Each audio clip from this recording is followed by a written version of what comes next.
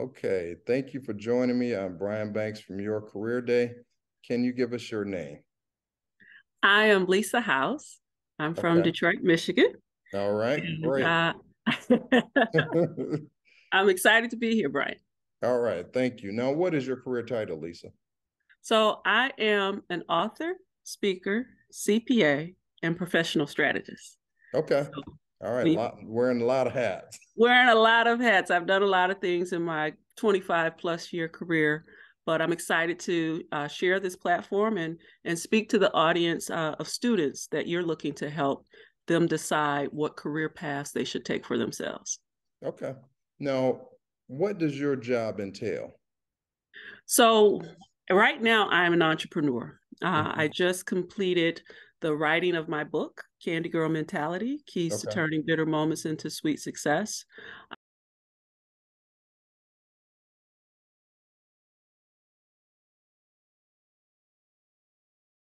In that book, I talk about how I started um, this venture, everything that I've accomplished in the last, I'll say, 10 years, serving as a state representative, running for mayor in the city of Detroit, serving as the mayor's chief of staff and chief government affairs officer, leading a university as its vice president here in Detroit, expanding our reach and developing strategic partnerships. All of those things are what I've done of recent times, but it all began in high school, like many of the students who will probably watch this, when I took a $13 investment in a box of candy, mhm. M&Ms no less, and turned it into over $4,000 by the time I graduated, which helped to fund my first semester at the University of Michigan. And so when I graduated from Michigan, my professional career started in accounting. So Okay, that's how I became a certified public accountant, working for, at that time, one of the big six accounting firms. okay. Now, what type of education is required to be an accountant? Fantastic. Yes. So you want to be able to complete your bachelor's degree. It is required by most states that you complete 150 credit hours. So that would, entail possibly continuing with graduate work. Mhm. Um, then you would work for a public accounting firm, sit for the uniform CPA exam, which, is something that I often tell people, take a deep breath, because it's going to require a lot. When I Mhm. took it, there were four parts to the exam.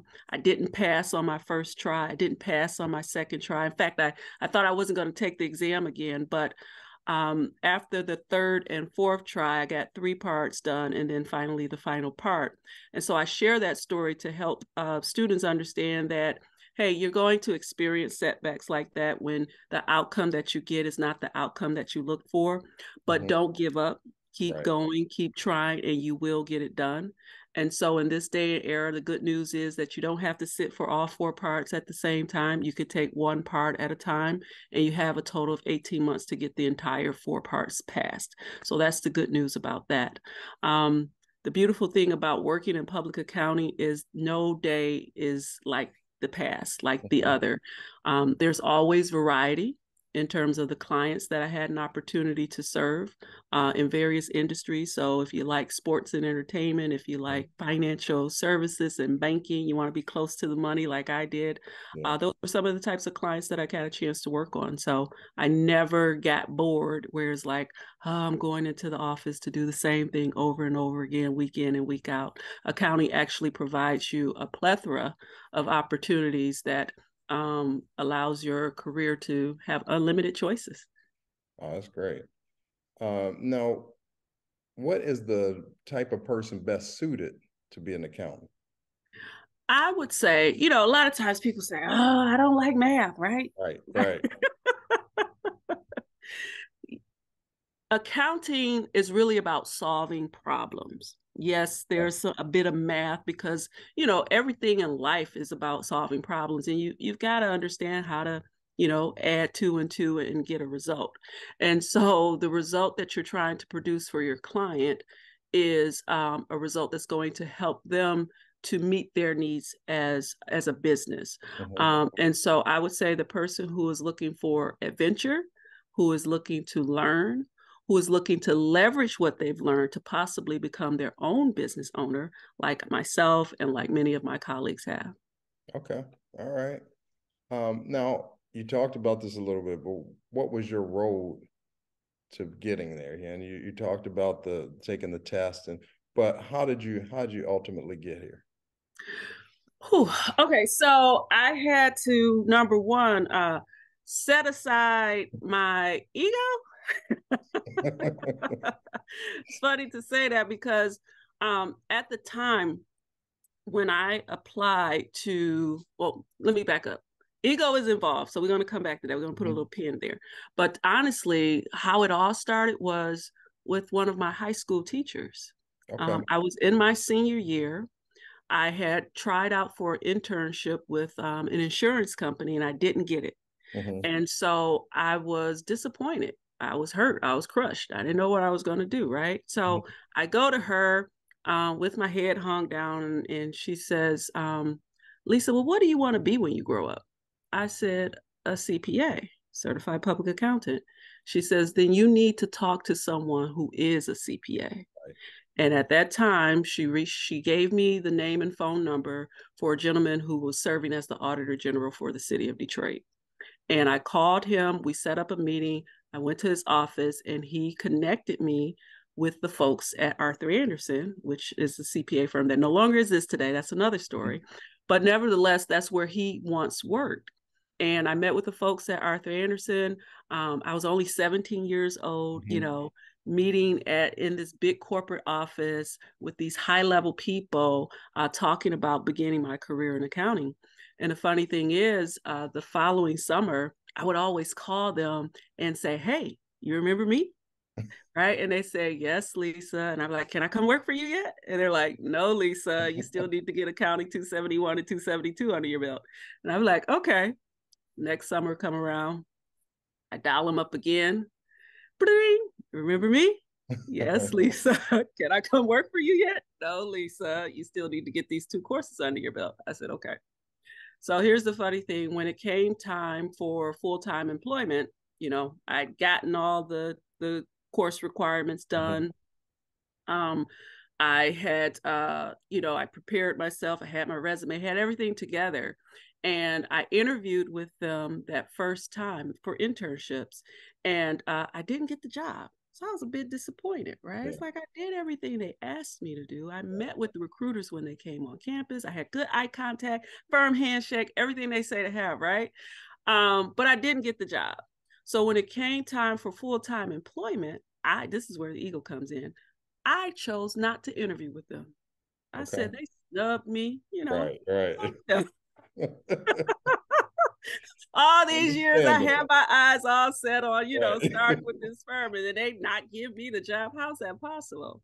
So what ended up happening is they decided to come on campus a second time. Mm-hmm.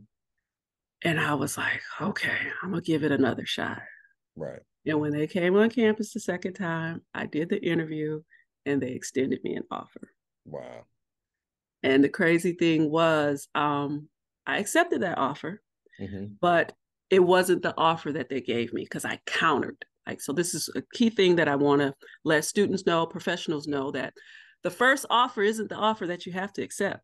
Like, you can negotiate Right. your salary, right? But you have to know how. There's a skill to that. And we could talk about that in another conversation. But nevertheless, I got what I wanted. And one of my classmates, she said, well, Lisa, which firm are you going to work for? And I kind of kept it, kind of low key. I didn't Mm-hmm. exactly disclose where I was going.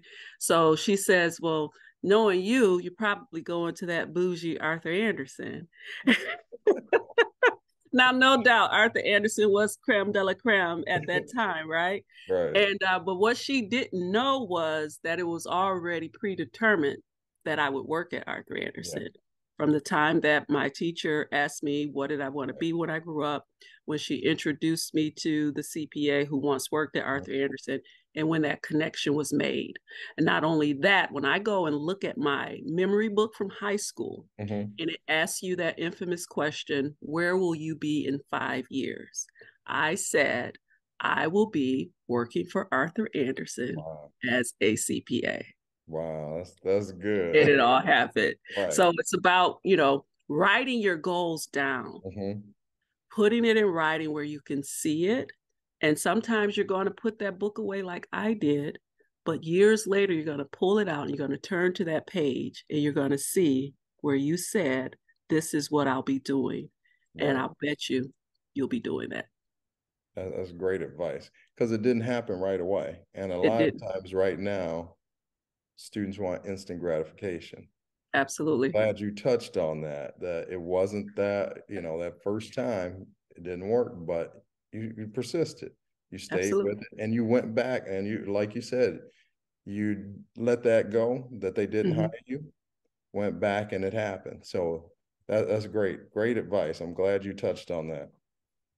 Now, what how did you know that this was the career for you? You said you knew it in high school. Did you have family members or parents, friends of your parents that were CPAs? How did you know that the CPA was the route you wanted to take?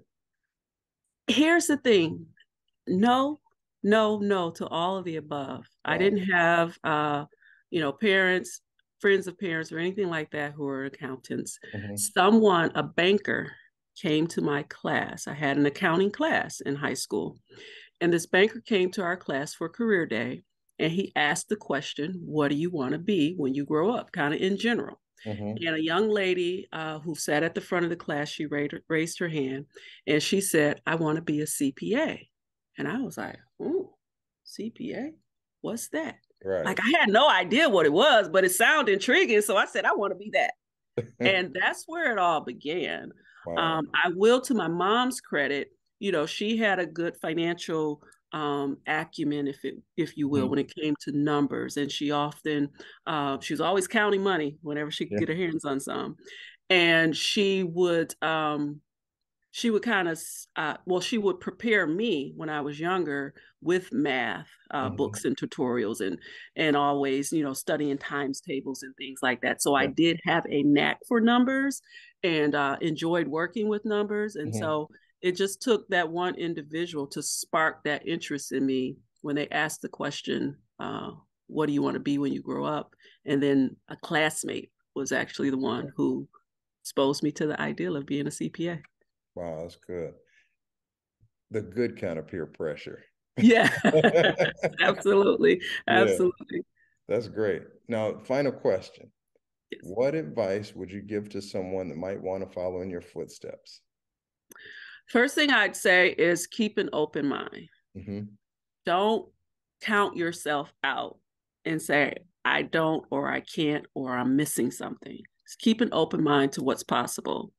Listen to the advice of those who mean you well. Hmm. We talked about peer pressure, and sometimes people will give you advice, but you got to decide, is this Right. advice best for me? Right. That's right. And the last thing that I would say, actually, two more things. Never give up on your dreams. So I never gave up on Arthur Anderson, even though it seemed like I did. I never gave up ultimately on passing the CPA exam, even though at one point it felt like I did. And I never gave up on what my mom told me, which was, Lisa, you're going to be a star. So Hmm. that helped paint the picture that anything that I wanted to do, whether it was in accounting, whether it was in government and politics, higher education, or what I'm doing now, writing a book, I never gave up on it. It's Right. about staying the course, sticking to it until it gets done. Yeah, no, that's great advice. Now, I said that was a final question, but you know, some people get those roadblocks and Mhm. they stop. So what made you continue on when you didn't pass the CPA exam the first time or the second time? What made you keep going? Well, first of all, I had to have a few conversations with myself. Hmm. Um, number one, and part of it was I saw myself sitting on the sidelines while others were continuing to pursue their goal. And there happened to be one young lady in my office who was a year ahead of me. She had her own struggles with passing the exam the first Hmm. time out, but she ended up passing three parts of the exam. And I went to her and I said, Maria, how did you do that? How did you pass 3 parts? And she told me exactly what she did. She said, I studied before work, I studied during lunch hour, I studied after work, and about 9 to 13 hours a day on the weekends. Wow. And I said to myself, I'm not doing that. Like, that's way too much work, right? Like, that's how our mind thinks. Like, somebody tells you exactly what to do, Mhm. but we say, no, that's too much. I'm not going to do it. Right. But then my other mind kicked in and said, but you just asked her, what did she do? Right. And she told you. She gave you the literal roadmap. And so from that point forward, I said, okay, I'm going to do what she said. And I set myself up. I disciplined myself, meaning I got a spreadsheet. I said, this is the day of the exam. This is what today's date is. I plotted out each week leading up to that date.